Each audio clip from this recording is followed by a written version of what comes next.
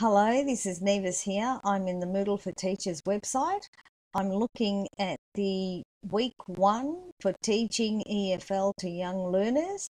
Right here, I'm in the first activity for week 1, which is introduce yourself, a short and sweet introduction.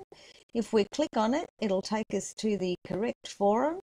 Here we are. Once we're in this forum, we can read all the instructions here telling us what to do. So we need to create a FLIPGRID video. Let's have a look.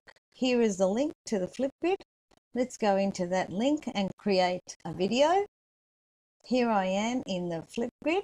This is what it looks like. I want to go into week 1. Let's connect, introduction. It explains everything. I'll be able to see other videos in here. So I'm just going to click on the topic in the FLIPGRID. Go down. I have 90 seconds.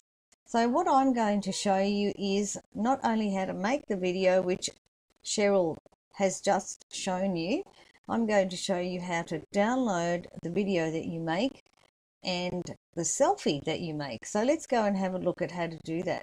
I need to record my video. So I need to log in with Google, which I'm going to do now.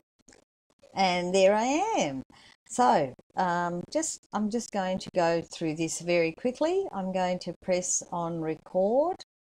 Hello, this is Nevis. I'm one of your moderators for teaching EFL to young learners in the EVO session for 2019, beginning in about just under 24 hours according to my calendar. Anyway, for the purposes of this video, I'm not going to waste time. So now that'll do. I'm going to say pause. And I'm going to click on next, because what I want to show you is how you can download your FLIPGRID video. So I'm going to click on next. I want to show you the next part. So I'll just do the title and I'll call this update the title. I click on next because I'm happy with the title. Now you can download it here as well, but this is not an MP4. So I want you to go forward again. Snap a selfie. Now at this point I can either retake it, undo it, or submit. Just say I want to submit, so I'm going to click on submit. Again, at this point just wait for your video to be uploaded.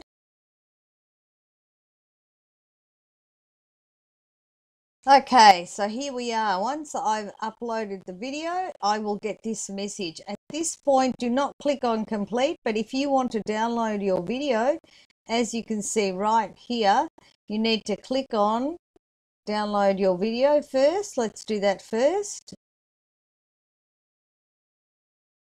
And it's an MP4 video. Save that. Then go back here and now download the selfie. And that's all it is. That's how easy and simple it is. Let me go back to this video. Now I've downloaded them. At this point, I'm going to click on complete and I can go down and there's my video. That's all from me today. Signing off. See you in the middle.